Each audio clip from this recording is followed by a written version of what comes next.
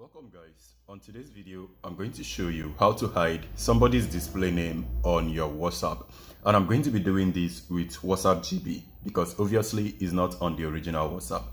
So click on your WhatsApp GB, click on the person's contact name, and then this is actually the display name right here. All right, this is actually what we are going to be hiding.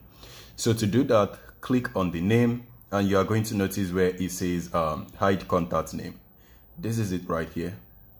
Right, so all you need to do is to click on this toggle icon right there and it's going to be hidden. So this is going to be hidden. Just go back and you notice it's no longer displaying here.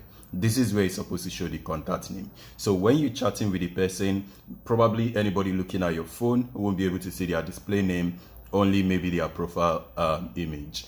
So this is actually how to hide somebody's name on your WhatsApp GB.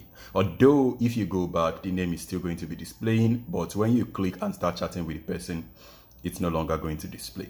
So it actually helps you to stay safe if you're trying to keep the identity of the person you're chatting hidden while chatting with them. So I hope this video is helpful. Thank you guys for watching. I'll see you on my next video.